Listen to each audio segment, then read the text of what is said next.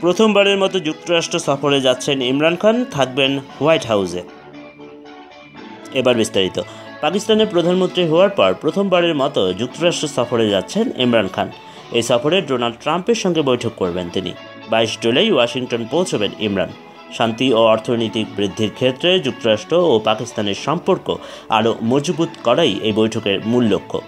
আগে জানা গিয়েছিল এই সফরে ওয়াশিংটন ডিসির পাকিস্তানের রাষ্ট্রদূত আসাদ মজিদ খানের বাসভবনেই থাকবেন ইমরান। বিদেশ সফরে দেশের খরচ কমানোই ছিল এর মূল উদ্দেশ্য।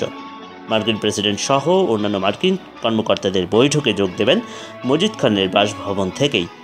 কিন্তু এর আগে কোনো রাষ্ট্রপ্রধান মার্কিন সফরে এলে তার নিরাপত্তা সুনিশ্চিত ও নিশ্চিত করার দায়িত্ব থাকত মার্কিন গোয়েন্দা দপ্তরের উপর।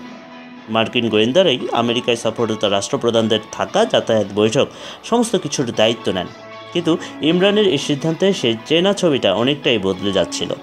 ফলে পাক প্রধানমন্ত্রীর এই সিদ্ধান্ত কিছুটা হলেও আশ্বস্তি বাড়িয়ে দিয়েছিল মার্কিন গোয়েন্দা দপ্তরে। শেষে এই সমস্যার সমাধানের পথ বাতলে দিলেন মার্কিন প্রেসিডেন্ট ডোনাল্ড ট্রাম্প। ইমরান আমেরিকায় পৌঁছলে হোয়াইট হাউসেই তার থাকার আয়োজন করলেন ট্রাম্প।